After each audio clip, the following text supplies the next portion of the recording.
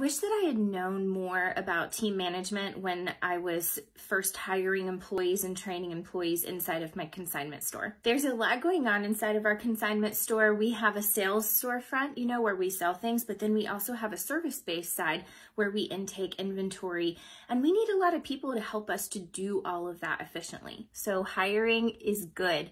Keeping those employees is even better. One thing that I learned along the way is to really separate the positions within the storefront. So I always suggest to my clients, go for a front end, a pre-sorter, and a processor.